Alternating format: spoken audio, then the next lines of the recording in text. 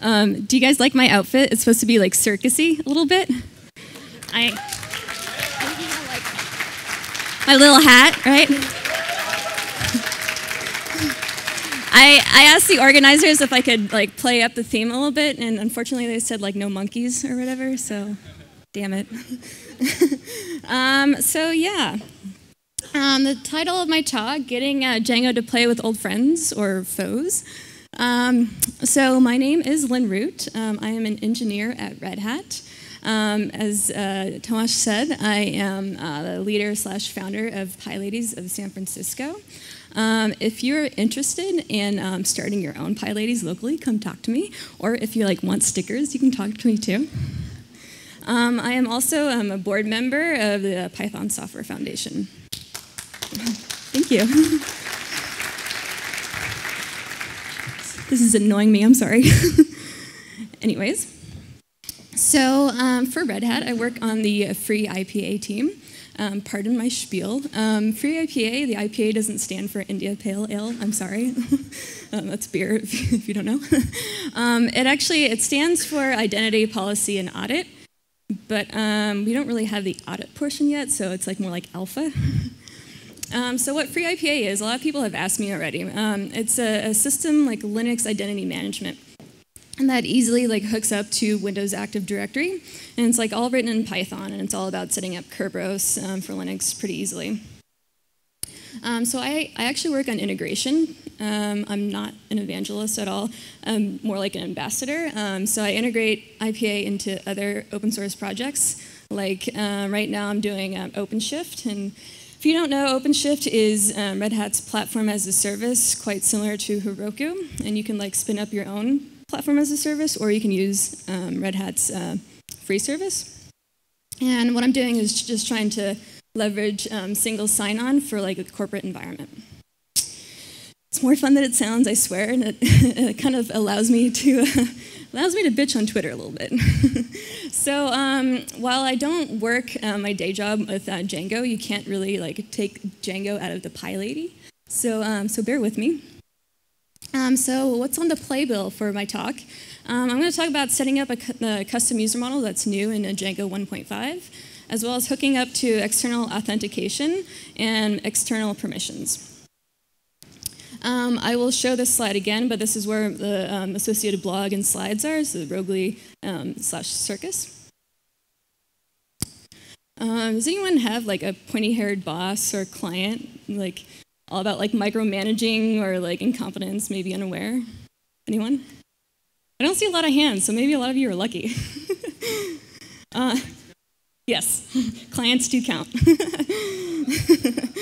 So perhaps your pointy-haired boss or client, needs a web application, and it has to be internal. That's supposed to capitalize on synergy or streamline costs or like leverage assets, all those freaking buzzwords.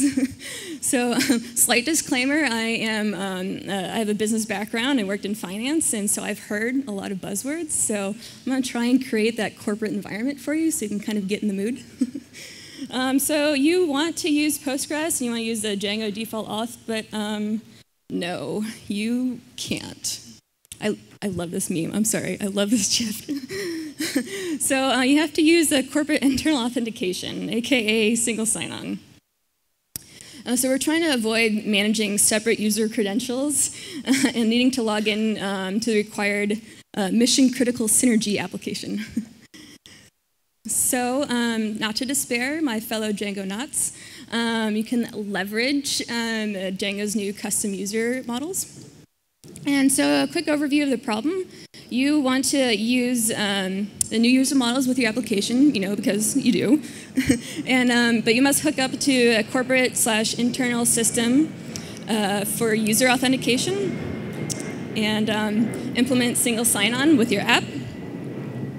So quick overview. Oh my God, what are these new user models? It's so awesome. What does it mean? So it basically allows custom user identifiers. You can use like your email address or maybe Twitter usernames or something else as a user identifier, and it can be longer than 30 characters. And so we're going to create like a demo application. I'm going to call it Synergizer app for those buzzwords. And just for the sake of simplicity for this talk, it's just like a single Django project with a single app. So while you're hooking up into a predefined like a user authentication user database that will take care of the auth part and perhaps authorization, you can still define custom user models when inheriting from abstract user database or abstract user base with your own additions. So a little code example for you. I hope you can see that okay. So you make your own custom user model that here like allows me to have a longer username and also adds required fields like synergy level and is team player rather than like is admin or something like that.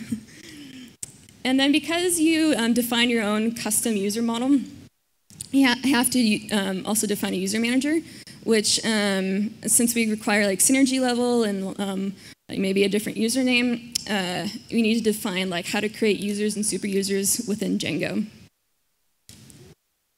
So another code example within the same models.py, I have the curb user manager, and I define create user and create super user, which takes in like email and synergy level and password. And so yeah, the one key part is defining what user and super user needs for Django.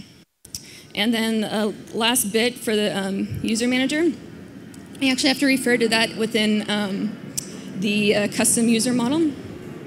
More planes, sorry. So it's not shown here on the slide, but within my blog, you also have to define other methods, including like get full name and get short name, and is active, which defaults to true. So those are the models. Now we just have to like add some things within settings.py to make Django a team player. So within settings, you have 3 variables that needs to be set. First, you need to define the auth user model, which is just my synergizer app.curb user.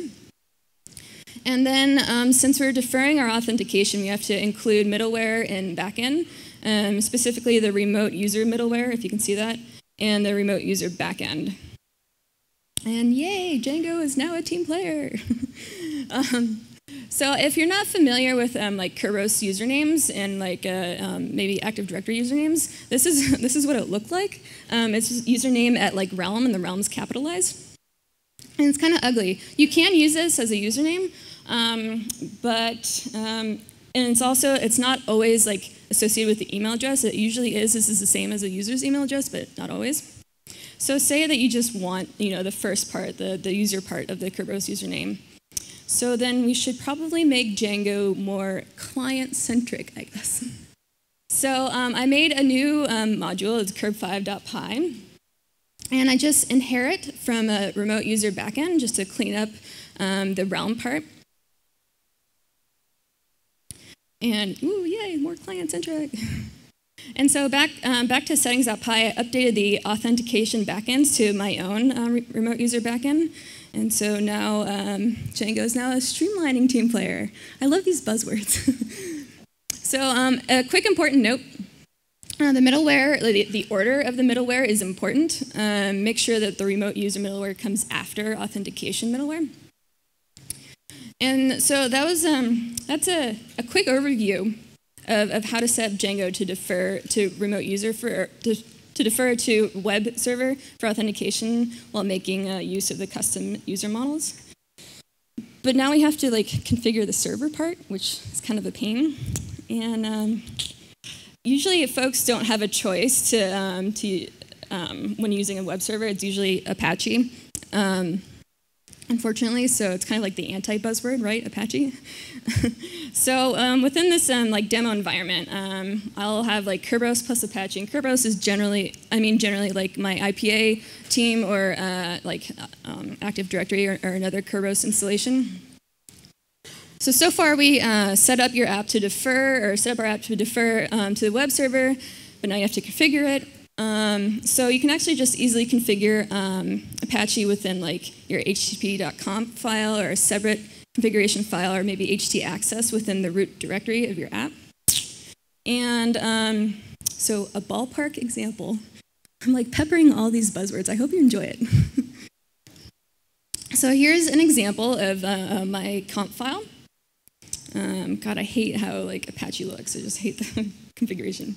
So we have to load the module for Kerberos authentication. And mind you that basic Apache installation does not include mod auth curb, so you're just going to have to install that separately. And then just real quickly, this is where you would protect the portion of your site. It doesn't always, of course, doesn't always have to be the base URL. Perhaps everyone like outside the corporate network can access it, but maybe you just want to block off the admin part, So we have like the mod auth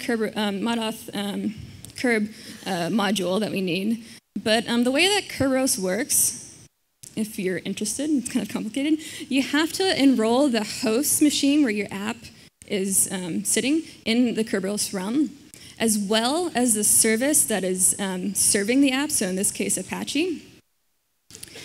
And then we have to have a key tab so that the service can actually access Kerberos and authenticate. And this always gets me. If you see me on Twitter, I'm always like, it's always showing Apache. This is always tripping me up. So make sure that Apache owns the key tab so Apache can authenticate to Kerberos.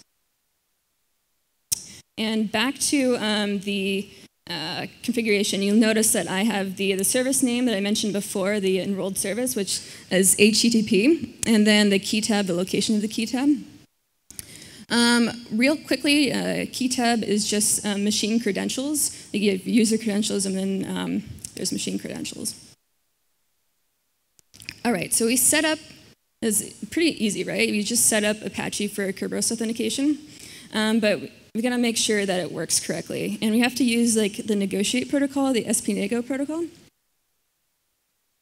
And in my blog post, actually, I outline how to test the setup with 3 different ways. I'm sure there are other ways to test, but you can use curl requests or within your browsers.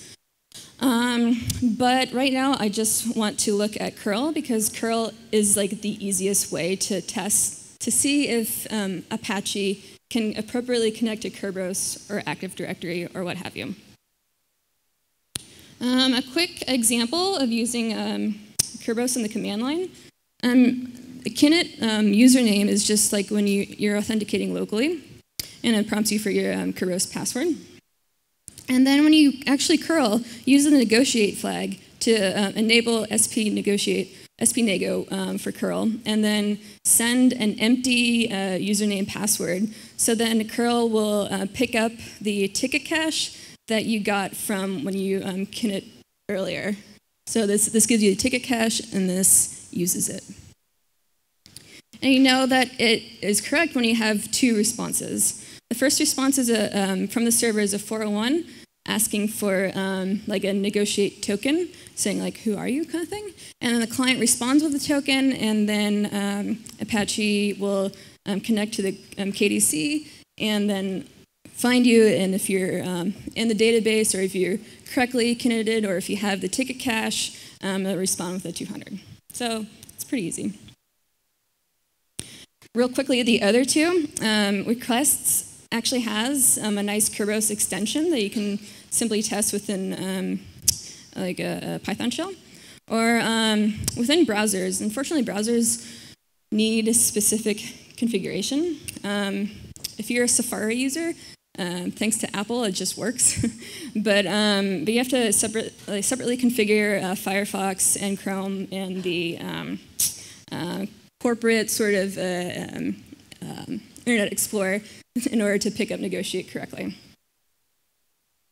All right, so we've tested to see if Kerberos works with our application.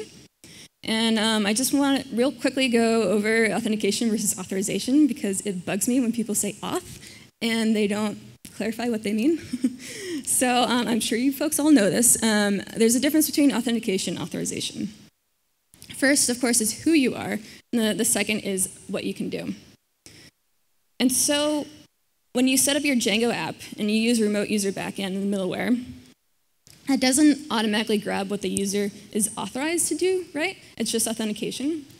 So you're like, well, crap, I kind of want to plug into predefined permissions and see what member or group is a part of and whatnot. So there's actually a way to connect to the database in order to grab predefined permissions to bring it into Django.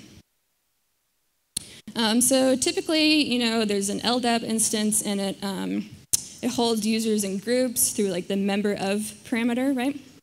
So you can bind to LDAP to find out what group the user is a member of, and then you can define the authorization that a user has, like within your app logic, right? So if like a user is a team player or a mover and shaker, then you can define what they can do within your app. There are different ways to approach this to figure out what group the member is a part of. Of course, you can write your own backend for it to bind to LDAP, but that's like no fun, right? There's a couple of libraries too. There's Django auth LDAP library and the Django LDAP groups library. But in a Kerberized environment, it's an approach. It's a little different and might be a little bit easier if you actually just grab a key tab for the LDAP, like for the service connecting to the LDAP, and then similar to Apache, you can just connect to the LDAP and query like the LDAP just to find what the user is a member of. However, that like requires the service to have like wide reach privileges, which might not be what you want. Within the IPA, the free IPA environment, IPA actually has an LDAP instance, and there's actually a nicer approach to this. IPA sits on top of a service daemon that connects to like the IPA server.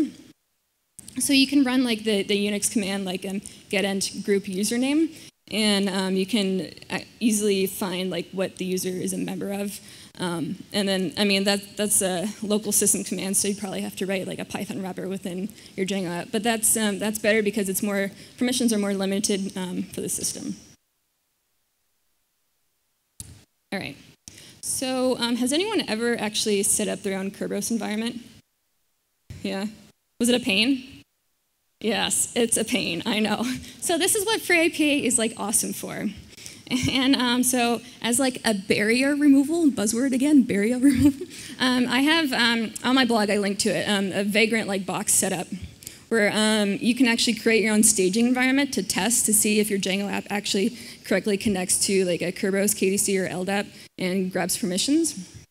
So like the vagrant file is comprised of 2 VMs. One is like the server for IPA, like the server host with Kerberos and LDAP, and the other is a client where you would run your Apache instance and like your web app just to test. So on like the blog, I write up how you can set that up and how you can test yourself. Whew. All right, so I went through a lot, and now like you're like the point person for this now. Like now you should get you shouldn't all remember it, but like you should probably understand like it's not as hard as it seems. So what we went over is how to set up a custom user model despite having like the awful task to leverage single sign-on, and then like how to integrate the synergizing app within a Kerberized environment, and then we went over how to access the user information within predefined permissions within our app.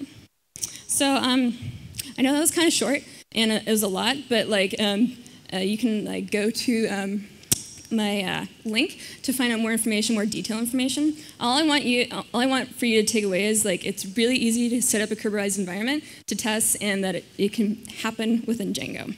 So with that, I know it was short, but does anyone have any questions or anything?